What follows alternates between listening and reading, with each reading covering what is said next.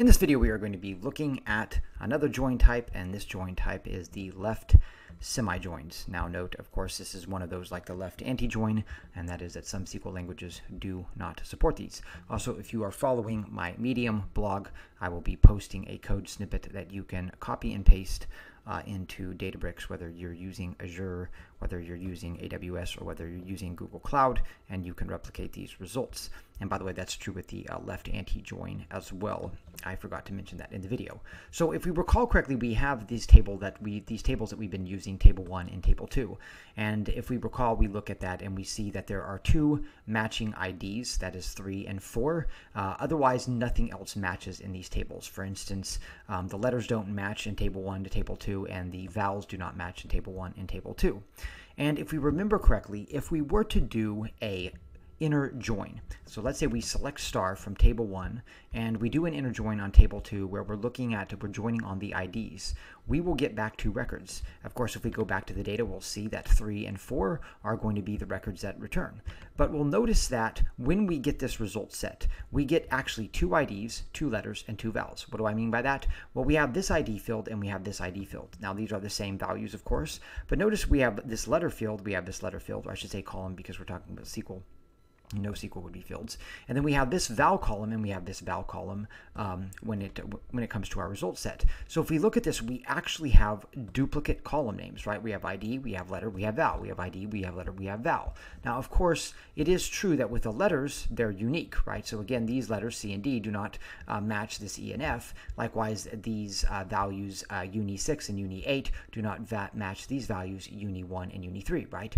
But the thing about these values here is that we do have duplicate values, okay? So what would we do in an inner join if we only wanted the records from table 1? Well, what we would do is we would do t1.id, comma, t1.letter, comma, t1.val. Well, a left semi-join actually makes this very easy. So we'll see that we accomplish the same thing. And remember, we're doing select star here, right? I'm not doing t1 star.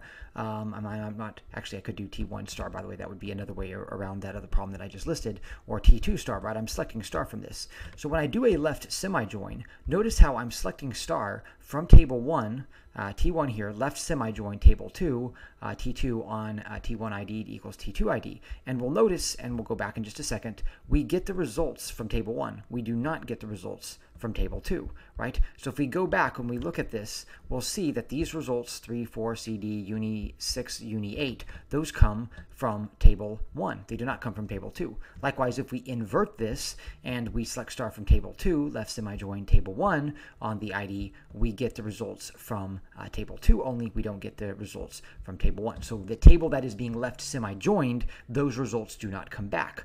Now, I know some people will be asking, okay, so when would we use a left semi-join? Like, why don't we just do this?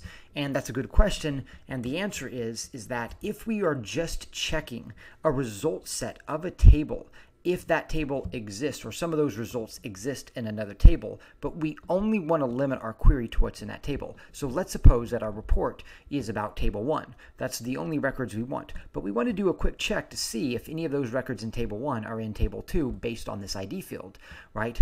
We don't want to potentially get back any table 2. We don't want there to be a mix-up.